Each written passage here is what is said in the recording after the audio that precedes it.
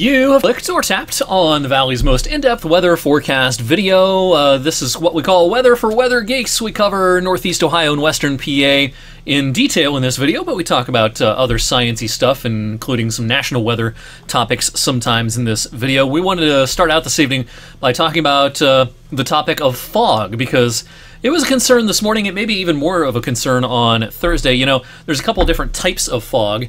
In the late summer and fall, it's common for us to have what we call radiation fog.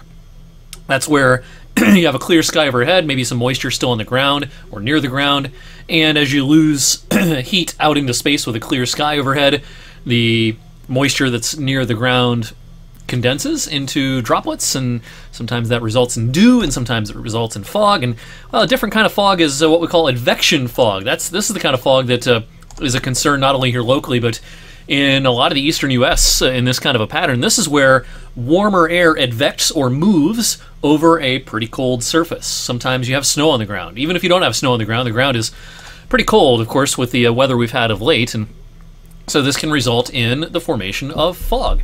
The land is much colder than the air that's blowing over it. The air is also fairly moisture-laden a lot of times when we have a warm front lifting in the dead of winter after a prolonged cold spell, and as a result, the air is cooled to saturation, and this recipe is something that we're seeing right now.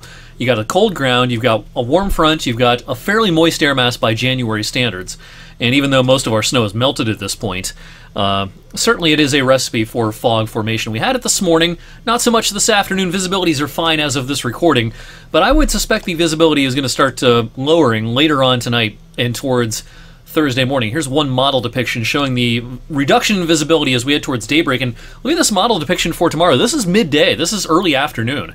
Unlike that radiation fog that we a lot of times see in the late summer and fall, advection fog can stick around for a lot of the day. You know, the sun angle's weak at this time of the year, so the sun's not going to really do a good job of burning off any fog, and so this could be a day where it's just foggy most of the day. A lot of clouds, probably not much rain on Thursday, but maybe you remember it as a pretty foggy day. The fog should then thin out by Friday morning. We're not alone in this. Everywhere where you see kind of this gray color, that's a fog advisory. So there are, you know, I don't know, what, a dozen states at least under some sort of fog advisory this evening. Closer to home, nothing issued by our local National Weather Service offices yet for our viewing area, but there are fog advisories out for the I-71 corridor, central Ohio, and also out to our east across central PA. And I'm not going to be surprised if this area is filled in with new fog advisories at some point this evening or overnight for tonight. Otherwise, of course, it's been a damp day, and the radar loop just after 7 p.m. bears that out. Nothing all that heavy, and what you see is kind of what you get for much of the rest of the night tonight. Rainfall totals over the last 24 hours, generally on average about a quarter to a half an inch worth of rain. We'll add some to these totals overnight.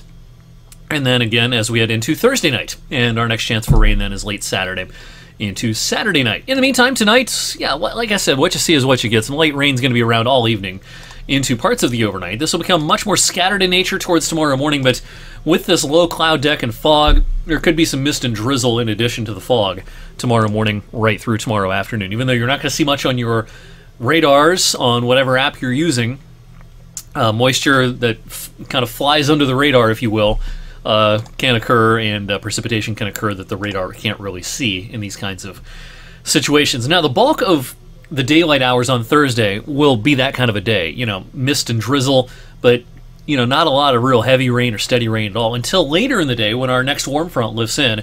And towards sunset, towards dinner time Thursday evening, I think rain will become more commonplace, setting the stage for another soggy evening. Thursday evening, the fog could still be a problem into Thursday night before it thins out towards Friday morning. After a soggy Thursday evening, it probably becomes a little more scattered in nature overnight, and then I think the last of the raindrops are gone by the time a lot of us head out the door Friday morning. Just a sea of clouds for Friday and a lot of clouds for Saturday as well. And boy, if you're looking for sunshine, this is not your pattern for the next several days. Additional rain over the next 72 hours, heaviest in West Virginia down into Kentucky, where some flood watches are out. Flooding is not really a concern around here. Our additional amounts should be generally under a half of an inch or maybe 3/4 of an inch at most across our TV viewing area. But even though this is a pretty cloudy pattern, it's a mild pattern. Yes, we're going to take a step back early next week, but it's only back to about average.